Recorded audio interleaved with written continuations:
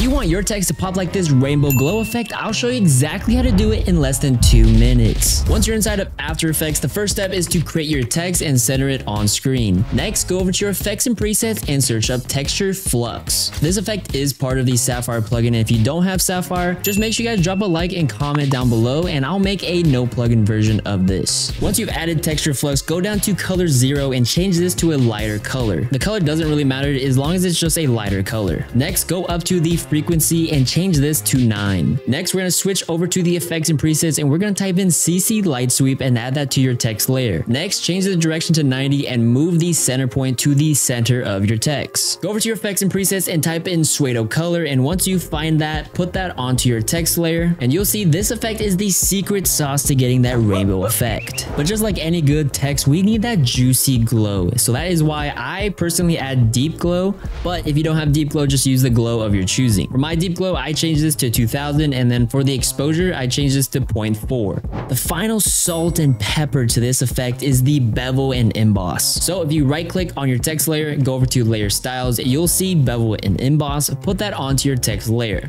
Now over in these settings, we're going to change the size to 10 and change the shadow opacity to 20.